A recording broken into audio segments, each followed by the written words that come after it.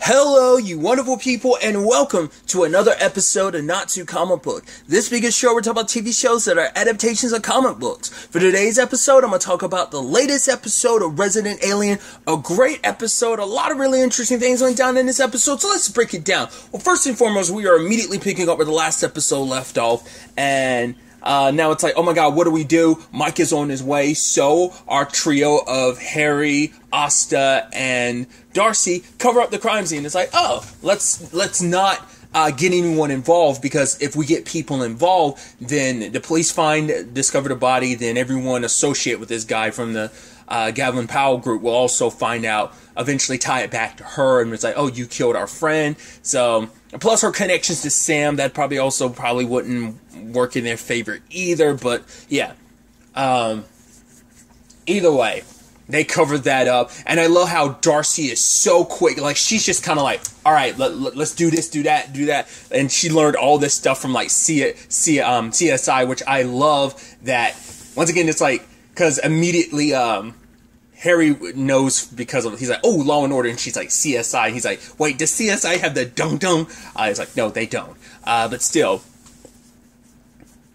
Because I was thinking it was so weird. I'm like, for one, Darcy's so okay with this, and she's so readily prepared. But I'm like, well, to be fair, there's enough crime dramas out there, police procedurals, to kind of arm people with some rudimentary knowledge of crime scenes and stuff. Still, she was kind of on top of it all, and even Asa was kind of shocked by it. But to be fair, she's extra motivated. Her best friend, as she says, my soul sister is in trouble. I'm not, self-defense. He was going to kill Harry, and now they know that, like, oh, wait, well, they put everything on him killing Sam. To be fair, it was obviously the real Harry, but the Gavin Powell group is responsible for wanting Sam dead, for whatever they were fully mixed up in, led to all of this. Which we also know there were two more people, but luckily the alien baby killed him. Granted, not so lucky. The baby ends up spitting out one of the IDs. I think it was outside of patient's borders too, so it might be in Jessup, because the sound was like, 3 miles to patient, so it might be in Jessup. So that might like muddy the waters even more. So Darcy's actually the one that came up with the plan of like, okay, I'll drive the guy's car there, you guys dump the body, we'll put it in a pool, we'll make it, and then we'll like call it up, and, he'll eventually get discovered. Which I love that Judy's the one working at the motel. I wondered that she had to, like, Darcy had to have already known that, and it's like, that's probably why she was like, well, also there's no security camera, so they kind of benefited from that. But I love Judy's recording an audible, like a book, and it's just like, I love Darcy being like, oh, you're still recording. She's like, that's fine. And it just kept giving her the devil. She's like, you might want to slow down a little bit. It's like, oh, there's a bathroom nearby, right? She's like, yeah, why? It's like, no, don't worry about it. Just keep going. So, but obviously, and I love the how they handle this episode too, in the regard of both. It's not just Asta that's kind of freaking out about things. So is Harry. Both of them are trying to deal with everything that they were dealing with. The fact is, Asta is dealing with the fact that she killed a guy. Regardless of it being self-defense, she still killed someone, and she probably never, taking a life, no matter what the circumstances is, it's going to weigh on you. But Harry's on the other side, where he's done, because Asta said the interesting thing of like, if the bullet had gone like a little lower, it would have shot his heart and he would have died. And she's like, wait, would you have died, or would you turn back into an alien? He's like, I would have died before I turned back into an alien, because his entire like anatomy is that of a human. Like, so he is pretty much a human. Yes, he has a superhuman strength, but his anatomy, his biology is that of a human. So he would have died. Oh, he would have been fine if he had reverted back to his human like state, because then everything inside, like, who knows how 100% of how their anatomy and their biology works, in comparison to a human. So it seems like the shot he would have survived, because maybe that's not where his heart would have been, type of situation. But either way, he would have died, and he's wrestling with that. He's like, oh, I'm just going to pretend like it does, as long as I pretend, it's fine, it doesn't matter. So he's tossing away the bullet, like, haha, as long as the bullet's no longer here, I didn't die, and I'm not going to die. And he's dealing with a patient who is, like, dying, and he's like, oh, I'm going to miss your bedside manner when I'm going. He's like, you will miss nothing, because you will be dead. I also think it's super cute, the whole Judy and Mike situation, because like he's kind of pushing her away, but she's kind of like leaning into the whole thing of like, oh, like she's saying like, yeah, it's a motel where two people can disappear into a room and kind of do anything, She's so cute, and she's like, "Oh, here, I'm doing this like Audible thing for this," and he's like, "The autobiography of Malcolm X," and then Liv's like, "Oh, Judy," she's like, "Wait, that's Malcolm X? I thought it was Malcolm 10, like, Roman numeral, so I thought it was a 10. I could do that over again." I was like, Judy, you pure soul, you. I love you so much, Judy. Especially later when Harry's, like, recreating the crime scene, and she's getting super dramatic with it and falls in the pool. It's like, you don't have to do that. You're literally in human soup. I literally told her not to do that. And then the next thing they turn around, she's butt naked in the hot tub. She's like, "Oh, this stinks." It's like, what are you doing? Oh, Judy, I love you so much. I hope we get more and more Judy as the season progresses. Dude. But ultimately, with his ID and everything, they do find out that he is one of the names that Sam had written down from the Galvin Powell crew. And obviously them bouncing off their theories and stuff like that. And I love that Mike is ripping into the guys, like, saying all this awful shit. And then, like, Liv is like, "Oh, don't worry, I swear all the time, too." It's like, "Yeah, this shit asshole guy." And Mike's like, "Yeah, Deputy, you took the words right out of my mouth." And it's like, Liv is also too pure for this world, just because, like, she probably doesn't swear that often. She does, like, contact the alien tractor, which, if I remember correctly, that is Terry O'Quinn's character from season 1. I think it's that guy, right? So that'd be interesting I think, if I remember correctly, I think that is the person she's talking to. Well, she sent him a video, but. Which I love that whole thing of, like, "Wait, didn't I tell you to do this on your free time?" She's like, "Well, this is a bathroom break, so I figured this would be my free time." And Mike's like, "Huh, I actually, like, that logic makes sense." But he's like, "But because of that, because you are taking their bathroom break now, when you actually do finally take your bathroom break later, you're going to have to, like, do it doubly fast, right?" And she's like, "Yes, that tracks and makes sense, sir." I'm like, I love their relationship, especially because he's like, because he's thinking, like, the murder weapon is like, "Oh, there's no gun here." It's like, "Oh, maybe it was like an icicle thing where they stabbed them and then the ice melted." I'm like, that's a very creative murder. But she's like, "No, this is honestly, it looks like he was shot." It's like, or it could have been an ice gun, and the killer had to be like a monk or something, had to keep their body temperature a certain level so that the gun wouldn't melt. She's like, or the killer took the gun with him. And he's like, "See, Deputy, that's thinking inside the box. That's why we work. I think outside the box, you think inside the box." He's like, "Sure thing, sir." And I'm like, yeah. I also love they got introduced to as a Detective Torres, which, if I'm not mistaken, is that the same? I believe that's the same actress. I could be mistaken. She was in The Republic of Sarah, and most recently, I believe it's her, the actress who played Elena in The Boys. She made a small reappearance. I was like, hey, that's cool. Once again, just interesting. Comic book properties and stuff, but. I love that whole thing of, like, he introduced himself, and then he said, I was like, because I was thinking in my head, like, "Oh, he hasn't done the big black thing in a while. I guess we're done with that." Nope. He's like, "Oh, I'm bit black." She's like, "Well, then I'm medium brown." And he was almost, like, caught off guard by that. And Liv is like, "I'm white." I'm like, "Oh, Liv." The fact is, I'm like, immediately I'm like, dude, this is going to become a thing, isn't it? Because, like, she's going to be like obviously that's got to be set up for, like, that becoming a thing, which is probably going to hurt Judy, because, like, Judy legitimately, I think, likes Mike, and I'm curious to see what ends up happening on that front. But obviously, like, he kind of keeps people at a distance and stuff like that. But, someone who's also on the job, and she's probably a lot more like him.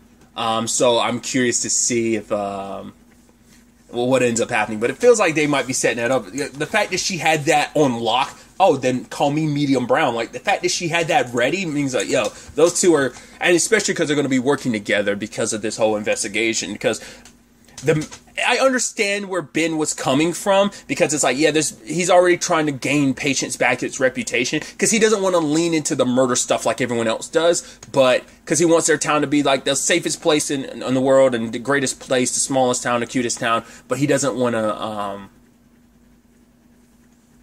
keep that reputation, so he called in the murder and said it was, because technically, because of the borderlines, it does technically fall on Jessup property. So, but thanks to Harry manipulating the crime scene and getting the evidence there, he's able to make it a patient's murder again, and he went back to being the doctor of the town just so that he can mess with the evidence.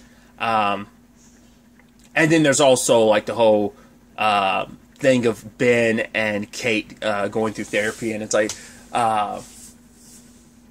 that's going to be interesting. That relationship is so complicated. You actually kind of feel bad. Well, because I think Ben's the non-confrontational type. I think that's just kind of in him, which I get it. It's like, yeah, rather than kind of dealing with a lot of issues, it's kind of almost like this, he's kind of like the more submissive personality in a relationship, and she's the more dominant one. So when she said, like, he's been harboring a lot of stuff because he was opening up to Harry. He's like, yeah, this guy said, like, I had a Superman-like jawline. I'm like, hey, I could see you being like a Clark Kent / Superman character. I could see him playing. I say character, geez. Like, I could see you playing Superman. I think you have that look. But the fact is that he was like, yeah, someone offered me a modeling job, and Kate just said, cool, because he feels like what I want and what I like is, she's not a fan of, and he has to, like, I mean, I think that's something in him that he has to work on. That's definitely a him thing, but also, like, the fact is that he doesn't feel the need to open up to Kate, like that he's kind of scared to. Like, maybe that speaks volumes about her too.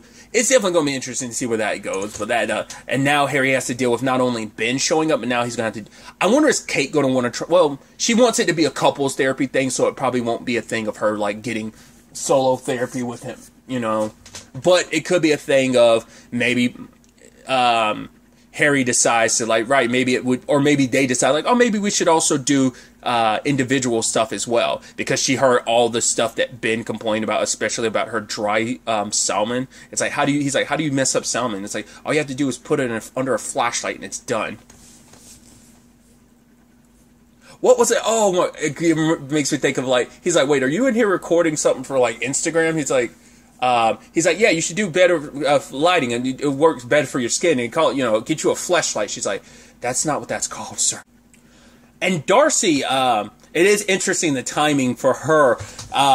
Once again, she's not letting the whole covering up a crime scene slow her down, because she goes on her date finally. And Dan kind of goes like, yeah, this guy was waiting for you for like 3 hours. It's like, wait, what? And he was almost like, oh, God. And she apologizes for making him wait, but she also, and obviously, we know what upset her that episode was, like, her encounter with her parents. Like, they have a way of making her feel bad about being who she is. It's like, they can't just accept her as she is. It's like, yeah, there's a lot of stuff of, like, yeah, she has this potential. She was on her way with her Olympic career and stuff like that. But they can't just be okay as who she is now. That, can't even, because they're always so quick to be like, oh, like, well, blah, blah, blah, blah, blah. They're always like, well, what about the next chapter in your life? Like, oh, you should kind of get back in the swing of things. It's just, it makes her feel like, and as she kind of says when she's talking, like, oh, like, I'm not good enough. Like, I'm not someone that deserves nice things. And that's the most heartbreaking thing. It's like, no, you deserve the world, Darcy. You're awesome, Because, Darcy's got a lot of